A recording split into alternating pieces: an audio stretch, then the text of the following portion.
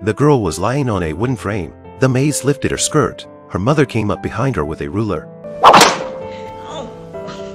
It was because Jane Grey would not marry a notorious prodigal and become a pawn to be manipulated by her parents. A young girl who loved to read Plato was not going to give in easily to the powers that be. Jane Grey endured days of grounding and whipping.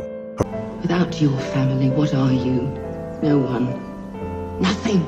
Her mother had no choice but to try to gaslight her. But then King Edward VI paid a special visit. He dismissed the crowd to speak with Jane alone. Edward blamed himself for seeing Jane's weakened state. Because he was partly to blame for Jane's treatment, he used the puppets and toys he brought to make Jane smile again. But he still had a purpose for his visit. Promise that you'll marry him for me.